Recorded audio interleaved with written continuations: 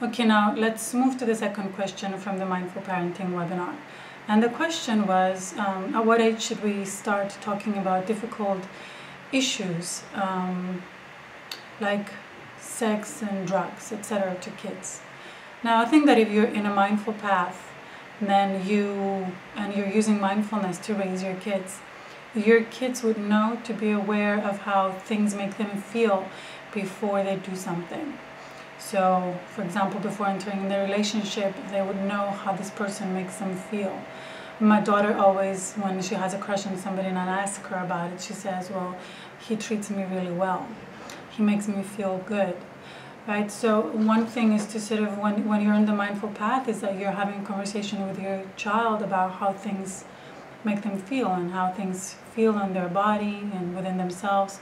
So hopefully they're pretty aware of how certain people and how certain situations make them feel, and they have learned by then to honor that. Now, the other thing that I said is that after the age of 16, it's kind of hard to influence your kids unless they want you to, unless they come to you with questions. You can't really lecture them, you can't really point things to them, you can't advise them. That would have the opposite effect. So what we were talking about is that it's better to, if you want to set an example, to do it beforehand. So if you are,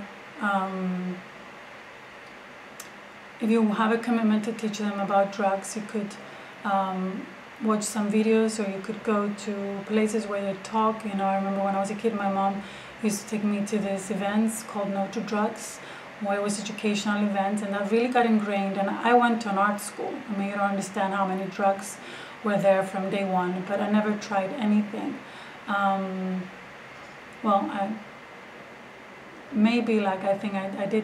I smoked marijuana maybe 1 or twice in the 5 years that I was at RISD.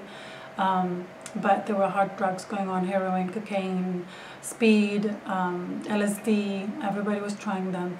And because that was ingrained in me, right? So when we nurture something in them, not from a place of lecturing them, but sort of exposing them to things like that, then it becomes an underlying commitment. It's a little bit like brainwashing, right? But we're brainwashed anyway, so we might as well put in there some things that are protective and of use to them.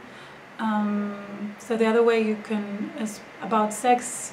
One thing that's important to me is when I talk to my daughter, we talk about relationships, and that we talk about how to set boundaries, and that we never do something that doesn't honor who we are. Even if we want the other person to like us, if we want to be liked in general, we should always ask whether this honors us, and that we're always responsible for setting the boundaries in our relationship. And if we don't respect ourselves enough to do that, then we can't expect others to do that. So it really goes back to having them be aware of how every situation feels. You can also use things that come up throughout their life. I think it's better to sort of start educating them as early as possible with things that come up.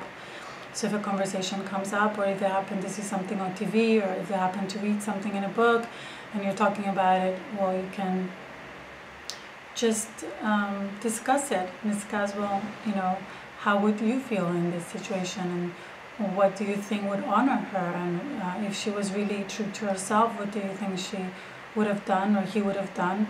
So having them play other roles or get into other people's place, position, if you think that that's there's a useful lesson to learn there, I think that's always great. Okay, thank you.